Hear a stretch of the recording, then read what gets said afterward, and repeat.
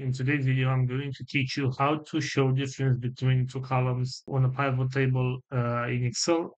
So this is a pretty simple thing to do, and I'm just going to jump right into it. First of all, you have to click on your pivot table so that you can go to pivot table analyze right here.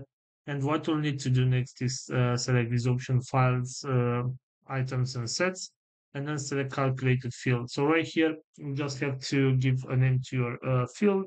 In my case, I'm just going to give a random one.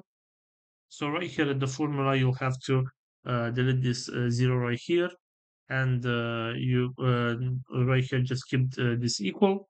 And after that, you have to choose the first column that you want to show the difference. For example, let's say this one in my case producer, and I'm just going to double click on it.